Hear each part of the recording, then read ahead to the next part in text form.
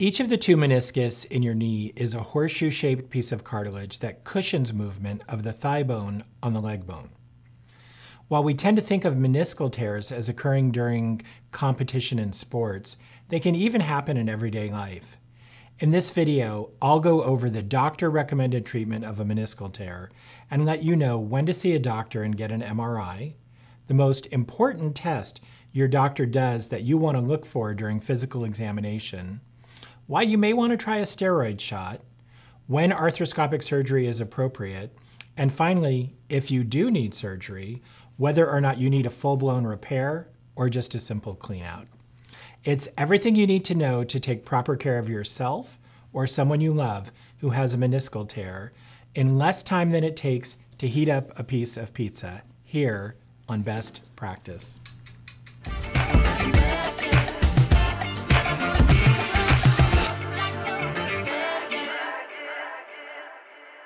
In addition to severe pain, a meniscal tear often clicks, pops, or feels like your knee is absolutely locked in one position.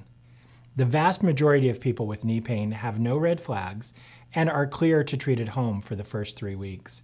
Check out my video on how to care for your knee at home for the details. After 3 weeks, if you're still having pain, you need to see a primary care medical or chiropractic doctor.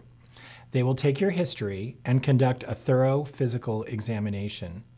The most important test on physical examination that is specific to a torn meniscus is the McMurray test, in which your doctor asks about pain while they bend, rotate, and then straighten your knee. Next, you'll be referred for an X-ray. This is probably going to turn out to be negative and just a precaution, but it is important to show how much arthritis is in your knee and to rule out really bad actors like tumors and infection, which are fortunately super rare. If you're on the mend, your doctor will recommend 3 weeks of physical therapy or 5 chiropractic sessions. Once you finally reach 6 weeks, if all of that has failed and the knee still hurts, then you should get an MRI, which you will review with a board-certified orthopedic surgeon who is trained and specializes in sports medicine. Your orthopedic surgeon will give you a steroid shot in the knee. They'll also let you know if the tear is one that typically needs to be debrided or warrants a full-blown repair. Both surgeries can be done these days with a minimally invasive technique through an arthroscope. So let's say you had an MRI, it did show a meniscal tear, someone comes in to see you, what's the first thing you do? Are you going to give them a steroid shot, or sometimes do you go right to surgery? How do you decide what to do?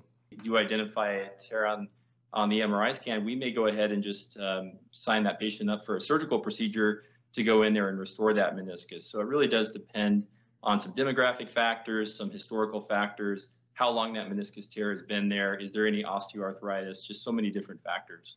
Everyone's different, and so you really have to go on a case-by-case basis to get the best possible result. Well, that's everything I wanted you to know about meniscal tears. To learn more about the best practice recommendations for your knee pain, take our 3-minute knee pain assessment.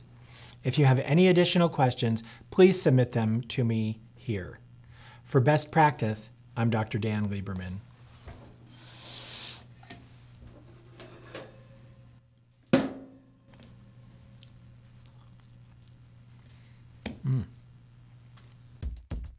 If you have a question you would like answered on Best Practice Live, there are 3 ways to ask. Leave a comment on any of our social channels, click the link to our website and complete the submission form, or call or text us at 608-602-4022. The more information you can give us, the better we can answer your question.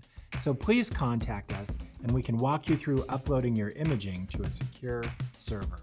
Please like and subscribe to our channel to stay up to date with information about your spine and joint health. Lastly, be sure to check out new episodes at 10 a.m. Pacific, 1 p.m. Eastern, where we answer all your questions.